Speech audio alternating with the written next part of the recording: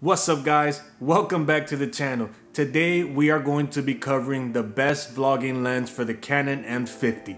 I'm going to go over 3 different options and then at the end I'm going to pick one. So if you want to see that, make sure that you get to the end of the video where I will be telling you which one is my pick. Now what I want you guys to notice is that as I am talking about the specific lens, you should see footage of me walking around with that specific lens so that you can get an idea for what the lens looks like, the quality of the video, as well as the stabilization. So keep that in mind as I go over the pros and cons of these lenses. Alright guys, so the first lens that we are going to try is the Canon M50 to 45mm lens. Now this is the kit lens, but if you did not get this with the camera, it's $299, which is actually quite pricey for what you're getting in my opinion, and that's the first con for this lens.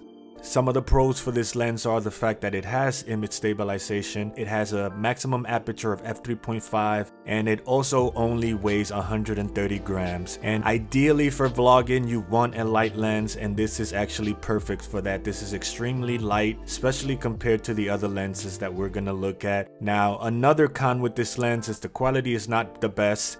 It's actually nice, but it's not as good as the Sigma 16mm lens, for example. And again, when comparing it to the Sigma, the maximum aperture is only 3.5. So in that case, it's a negative, but normally that can actually be seen as a pro too, especially in this comparison when compared to the 10 to 18mm, which has a maximum aperture of 4.5. Now in this case, I decided to set the focal length to 16mm because what I wanted to do was actually have all the lens in the same focal length with the same settings with regards to ISO and aperture, etc.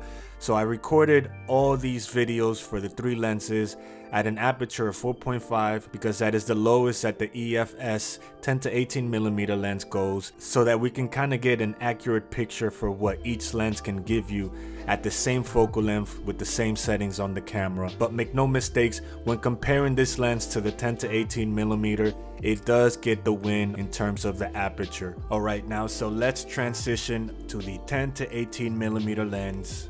Before we move on to the next lens, I want to quickly cover something. I've noticed about 98% of the people who watch my videos are not subscribed. I would really appreciate it if you guys subscribe to the channel. If I have popped up on your feed a couple of times and you like the content that I'm giving you, please consider subscribing to the channel, or at the very least hit the like button. So please support your small channels on YouTube. Anyways, let's go on to the next lens. So as I mentioned before, I made sure to keep all of the lenses at 16mm in terms of the focal length. However, let me show you real quick what happens if I dial that in to say 10 to 12mm.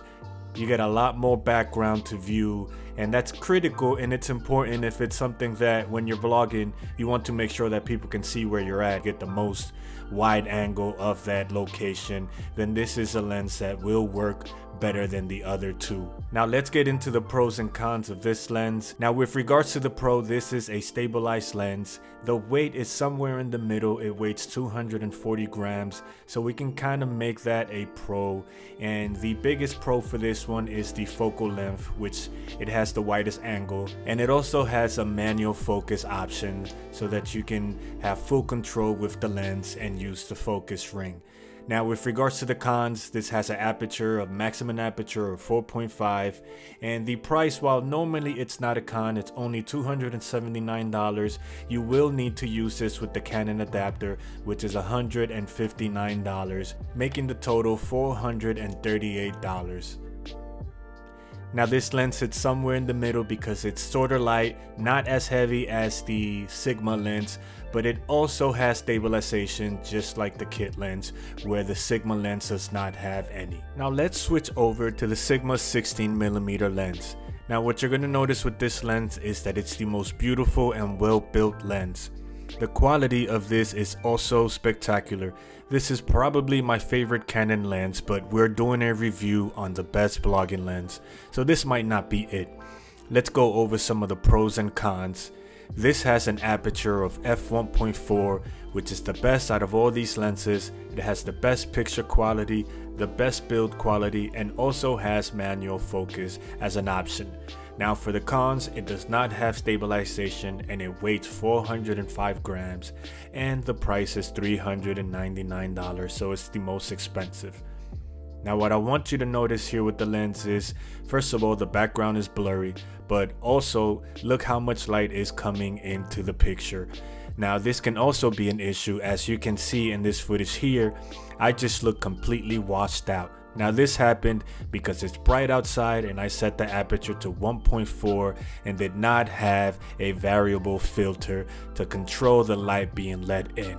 So once you use a variable filter, you can see you can control how much light you let in or out, and it actually gives you a wonderful picture which still allows you to have that blurry background while keeping that beautiful picture that this lens gives you. Now you can view that as being an additional purchase and being a con, but in this case I'm not going to, because it's not that expensive and it's something that anyone who's going to buy a lens with this type of aperture knows that they're going to have to buy it. Now there are other ways that you can control that by changing the shutter speed and playing around with the different settings on the camera, but I'm not that advanced with cameras yet, so I just went ahead and bought the VND filter. Alright, so let's briefly just summarize what all of these lenses are capable of doing and what some of the pros and cons are. With the Canon EFS 10 to 18mm lens, you're going to get a maximum aperture f/4.5, which is decent. You're going to get stabilization, which is awesome. It weighs 240 grams, which could be a pro or a con depending on what lens you're comparing it to. The price is $279. However, in order to use this, you will need to buy the Canon adapter, which itself costs about $159. So you have to factor that in. Now that is not something that should be really a problem, because if you're planning to stick with Canon, then that opens up a world of options for you for the Canon M50 with other lenses that you can buy and adapt, which actually makes your Canon M50 even a lot better. Now let's talk about the EFM 15 to 45 lens that comes with this, which is known as the kit lens. So the maximum aperture on that is f/35, which is decent. You can definitely get some blur using that lens. If you get close enough to the lens and have your background be far enough, you can get some decent results using that. Now, one of the biggest strengths or pros for this is its weight. It's only 130 grams, and this also provides stabilization. And if you were actually to buy this outside of buying it with the camera, it'll run you around $299 right now. The final lens is the Sigma 16mm f1.4, and as you guys have probably seen in the video by now, that lens just has a crispier look to it. It just looks sharper. The colors look more vivid. The drawbacks with this is it does not have stabilization. So if you turn on the stabilization, digital stabilization on the camera, it should help. Another con for this lens is its weight. It's about 405 grams, which is a significant amount more than the kit lens, and even a significant amount more than the 10 to 18mm lens. However, that is canceled out by the fact that because it's made out of such high quality materials, this also feels premium, where the others do not. It just feels a lot better, and when you hold it in your hand and just grab it, it just feels right. That's what she said. Moving on.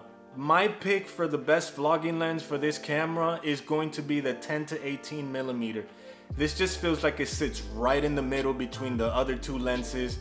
It's light enough to where you can vlog for a long amount of time, and it also has stabilization, which the Sigma does not have, and it is also cheaper than the Sigma lens. So because of those reasons, I feel like that is the best vlogging lens. Now if you want to watch more with regards to camera equipment or lighting gear, etc., my last video, which you'll see here at the top, was a video about lighting and how you could get the maximum out of your camera with regards to not having to upgrade the camera, but changing things like lighting around and using camera settings to improve your video quality. You can check that out. It's going to be at the top. At the bottom, YouTube is going to recommend the best video for you. If you've made it all the way to the end of the video, thank you. I appreciate it.